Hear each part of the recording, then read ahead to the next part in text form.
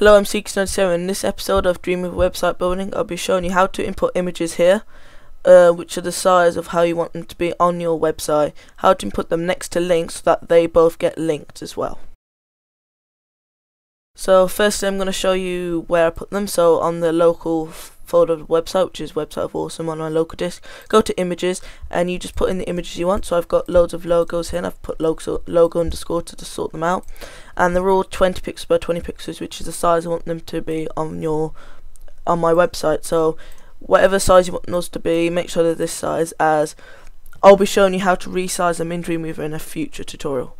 So make sure you've got those images in an image folder in your local site folder.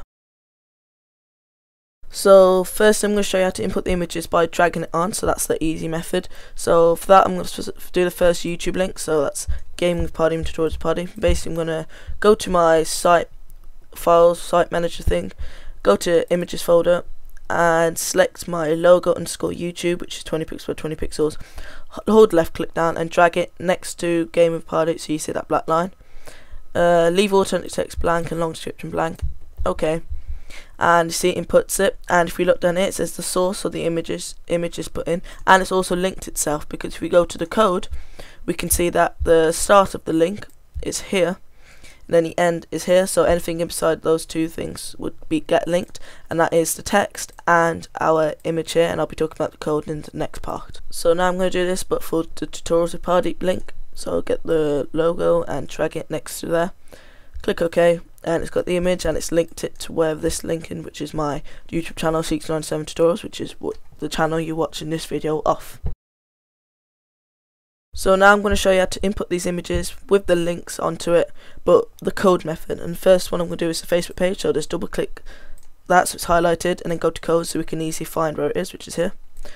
And then after the href, so the link tag, just after there we want to put bracket img, and we can hit enter, space source, and then double click browse, and we find that image. So we go to images and then logo underscore Facebook, and then a closing bracket, and if we go to design we can see that image has been placed in, and it's got the link here because it's inside the link tags.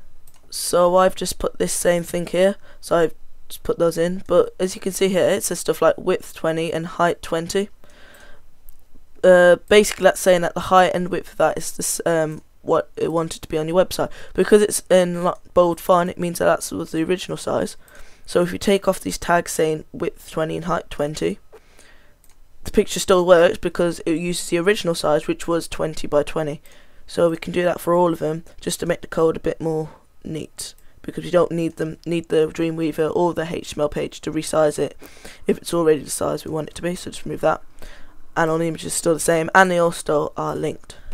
Thanks for watching. If you like this video, please like it. If you've got any more questions, put them in the comment section below, and please subscribe to my channel, as that supports me a lot. Also check out my Twitter page and my Facebook page. Facebook page I do like big notification sort of things, so that's not frequent, but on Twitter I'm always on there, either do notifications or just talking crap basically, as well as updates of my videos, I like when they're uploading and stuff. And also check out my friends channel, so my two friends channel, Awesome Gaming, where they start to do loads of Minecraft series, and they're going to start doing Black Ops 2 videos when that comes out, and hopefully I'll see you guys next episode.